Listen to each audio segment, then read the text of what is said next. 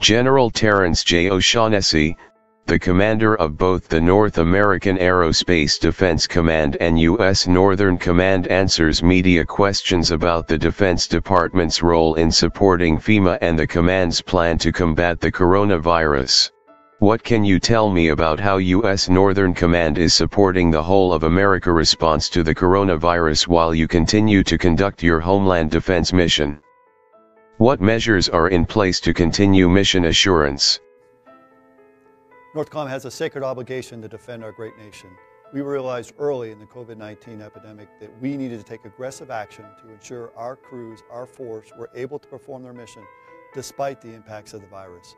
We've done things like isolate our crews. We've taken them to Cheyenne Mountain, where they're isolated to be able to perform their command and control capability while they're not affected by the virus. We've also taken the social distancing within our headquarters to ensure all within the headquarters can be able to maintain their ability to operate.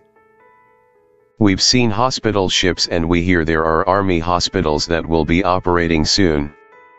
What is NORTHCOM's role in the war against the coronavirus?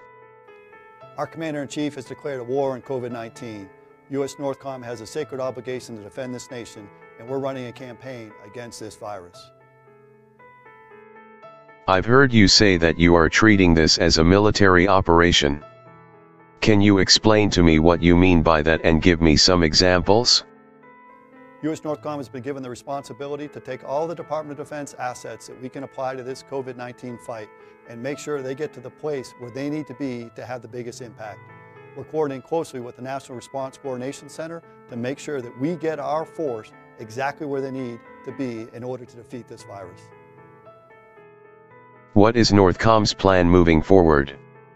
We see a hospital ship on the East Coast and one on the West Coast. We are hearing about forces in Washington, yet we also seeing other hot spots that are emerging. How are you preparing for that?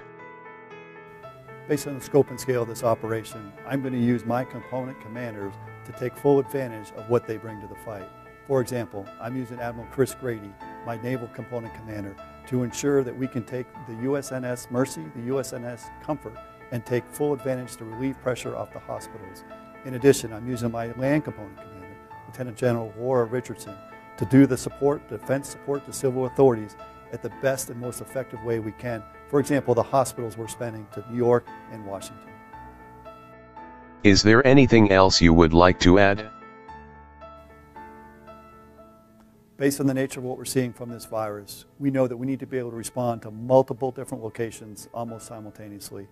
We're tied deeply with the National Response Coordination Center to ensure that we can take the prioritization that they are setting in coordination with the White House Task Force and apply our DoD assets exactly where they're needed.